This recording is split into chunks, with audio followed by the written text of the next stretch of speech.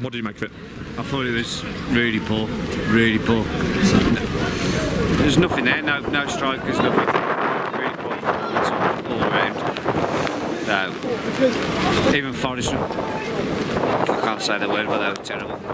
You've got to beat teams like that. Well, I'd say they played a lot better than Huddersfield and Blackpool, but they're just firing blanks. I don't know how many times they had God-given chances and they just played. I mean, that last one, oh my God, that should have been an absolute peach, you know, just gone straight in, but I don't know, just confidence just seems low up front. It's frustrating really. We should have took them to the cleaners.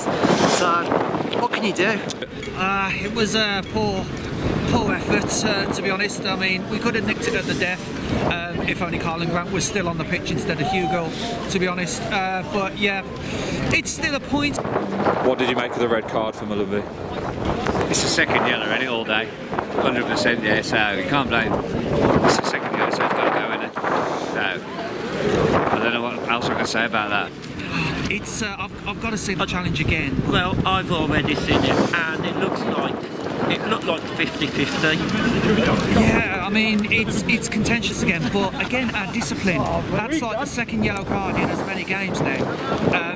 Maybe part of that is due to the EFL refs. I don't know, but you know, the discipline's just not there at the moment. Yeah, obviously Albion had that great chance at the end, didn't they? Ball forced to Hugo. Just it sums up what's going on with Albion. Just can't find the back of the net at the moment, can they? No striker, is there? Hugo's not a striker. He ain't going to score goals for us. So, poor. Not just one player, the whole, but across the team.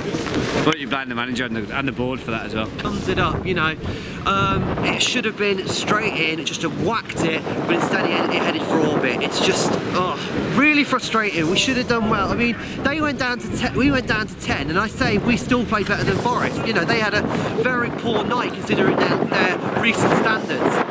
I don't know, it's really frustrating, it's really annoying, but you know, a point is a point, but we need to start winning now. I mean, it was all the like pass and then pass back, and you know, just stick the ball in the net. You know, just I mean, most of the crosses were to no one. You know, and it's really starting to get frustrating there. Do they need to address it in January? I think they need to address it now. I'd sack the manager and get rid of and the board as well. Got to go, 100%. My personal opinion, but don't know what else thinks, but don't know what else to say. It's just a cold night like this, and you're watching that. What do you say? Confidence is low, put it that way. I think this emphasises the fact that we need a centre forward in January. If there's anything we're going to get, it's a centre forward. Like I said before, if we can try for Daryl DK like he had at Barnsley, we'll go for him. But again, will we have the money to get him? I don't know. We need someone whose job it is not to cross, not to do anything else, just stick the ball in the net. You know, we can't rely on wingers the whole time. So.